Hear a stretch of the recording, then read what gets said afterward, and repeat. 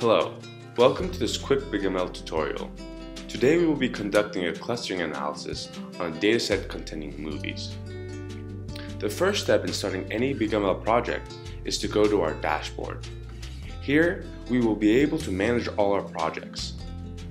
Once we are in our dashboard, we will want to create a source in BigML. More often than not, sources will be created from local files in your computer. However, BigML does allow for alternative methods, such as using URLs to download a source. In our case, we will want to click Create Source and find the CSV file we will be using from our local computer. Once our source is created, the next step will be to create a BigML dataset. This dataset will be what our clustering algorithm is applied on. When creating a dataset in BigML, we can either use the Configure Dataset or One-Click Dataset option. BigML methods often have both a one-click and a configure option. The one-click option is more handy since BigML wisely chooses the parameters for the method, whereas in Configure, it's up to the user to choose. If we enter the Configure Dataset, we can see that we have the option of choosing what percentage sample of the source we will want to use. However, since we want all 100%, which is what BigML recommends, we will instead go to the one-click menu and select One-Click Dataset. After our dataset has finished processing, BigML shows us each field and some quick statistics. Genre will be our most important field, since it is useful for grouping movies. We can enter the genre word cloud and see what types of genres are in our dataset. Drama and comedy are the two that most instances are associated with. For this workflow, we will not want any instances with missing values. Therefore, we will want to enter the Configure menu and select the Filter option. BigML allows us to choose any field we want to filter on. The first field that contained missing values was the Overview. We have a variety of methods to choose from. However, to our convenience, BigML provides a method that allows us to filter out any instances with missing values. We will then choose the next field, which is genre, and choose the same method as before. Finally, we'll create a new filtered dataset. Once we have finalized the dataset we will be using for our clustering, we will want to go to the Configure menu and click Cluster.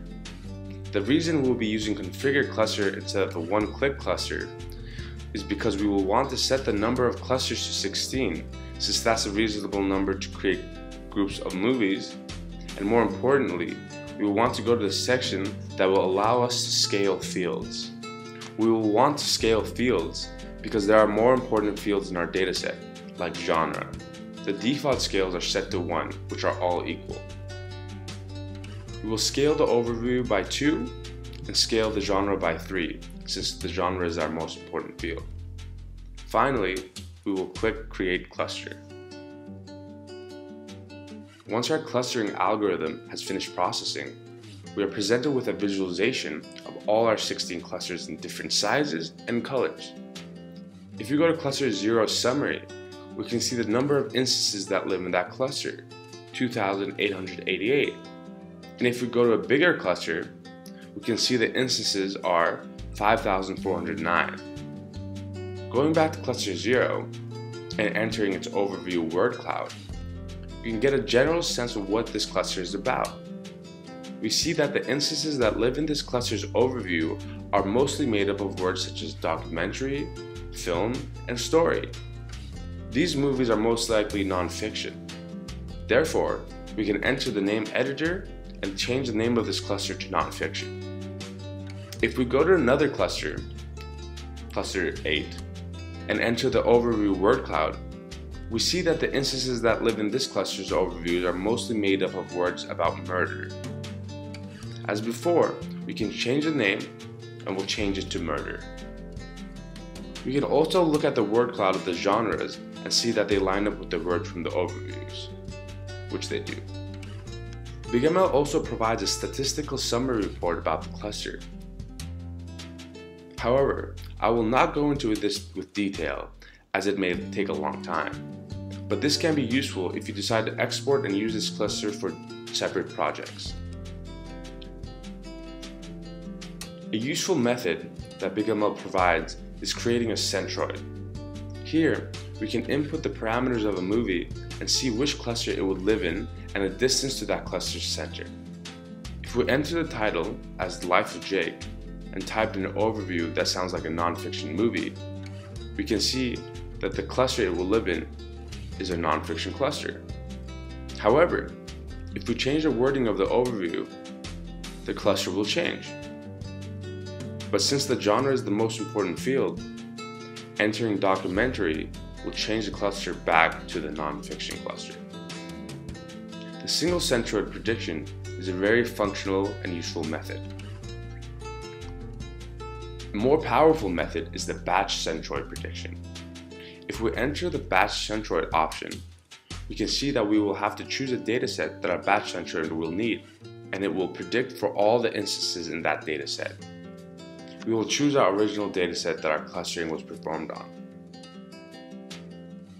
Additionally, we will want the batch prediction to have a new column describing the distance and movies from the center of the cluster it lives in.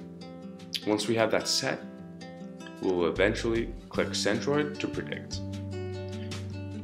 When our batch prediction has been completed, we will choose the option of downloading it as a CSV. When we open our CSV on our local computer, we can see that each movie contains the original fields, as well as 2 extra columns labeling the clusters that a movie lives in, as well as the distance described from before. This dataset can be used for future projects and investigations. One example could be a recommendation system. Since we know the cluster that each movie lives in, given an input movie, we will easily be able to locate it and find the neighbors that are closest to it, since we also know the exact distance of each movie to the center of the cluster. Finding the neighbors of a movie is essentially the movies that will be recommended to a user. This dataset basically organizes the movies in such a way that will speed up search and comparison. And the ideas of this workflow can be generalized to more than just the movie dataset.